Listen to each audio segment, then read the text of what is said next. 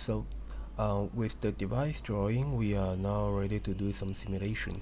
We create this device simulation, and this is an empty window for device simulation, and we first need to load the structure, which is the TIF file we just created.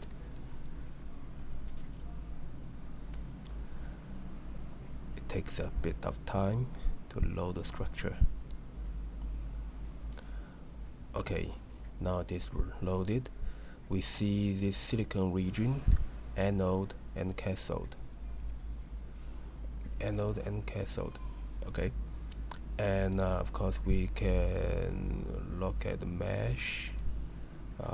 We can take a look at the doping concentrations in A. Okay, so we see this of course is a linear scale plot. If we want, we can plot in log scale. Okay, so we see a Gaussian shape except the doping. Anyway, we can also look at the interfaces, anode to silicon, cathode to silicon, and also we can highlight the regions. But more importantly, we see there are two electrodes, anode and cathode. They are correctly recognized by the system, and we can do steady state, transient, and circuit simulation. We will first do this steady state DC sweep. So the cathode is kept at 0 volt, and the anode will be swept from 0 to forward bias 1 volt with the step of 0.1 volt. Okay, and guess what, we are ready to run it, but of course we want to first save it. We call it diode.simulation and run. The catch is that we need a working directory for this run. We call it run 1. Okay, so the simulation job is submitted. We can sit here and wait. Okay, the progress is shown here. Okay, it's a first step, and this step is running this much. Okay, it's pretty fast, and the result is shown here. We see it's labeled from 0 to 1 volt. Okay, let's say we want to look at the spreadsheet.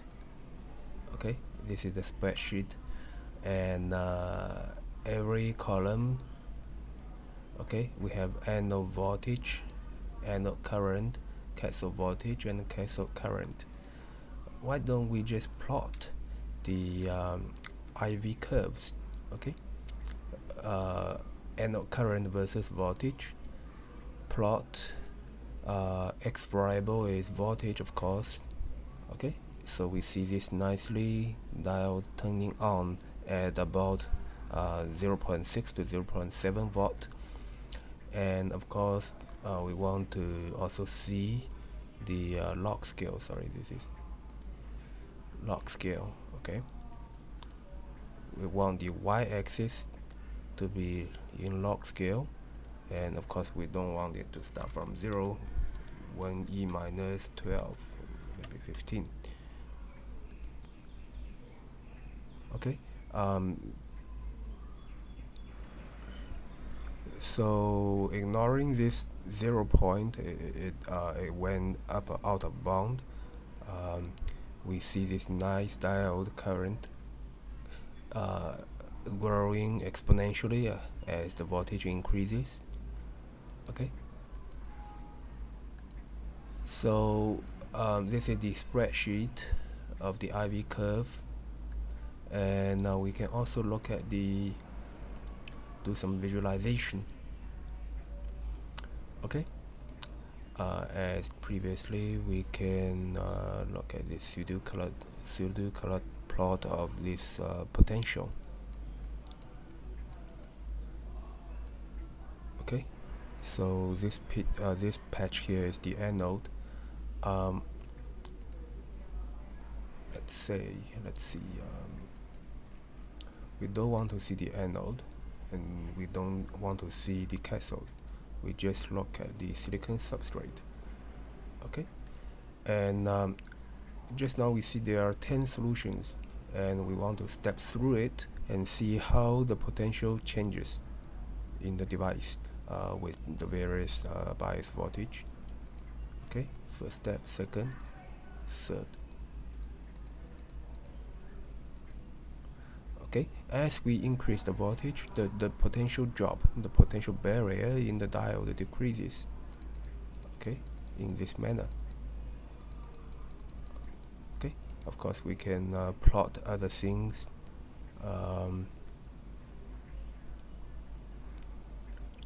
Let's say electron density. No, hole density. Okay.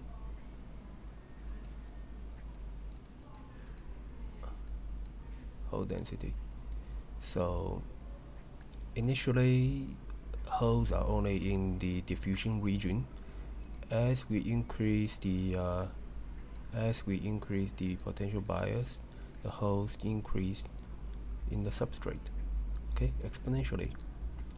Notice we are using log scale here.